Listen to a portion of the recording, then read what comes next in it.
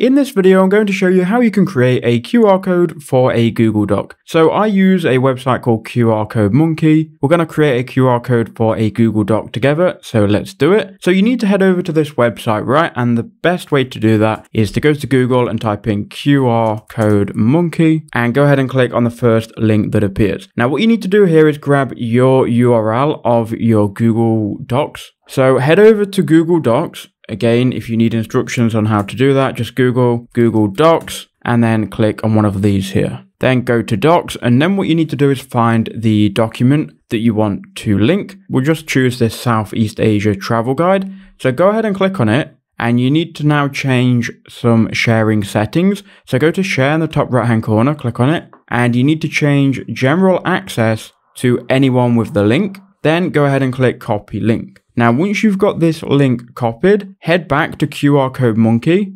From here, you need to enter in your URL. So remove this one and paste in the Google Docs URL. Here you can set the colors. You can change the foreground and background color, as well as customize the design and the body shape. Once you're happy with it, make sure the scale is on high quality. Create your QR code. So here is the standard QR code. You can then download this. And once it generates it, it will download it to your computer. So here it is. This QR code will now go to the Google Doc. So I hope that video helped you out.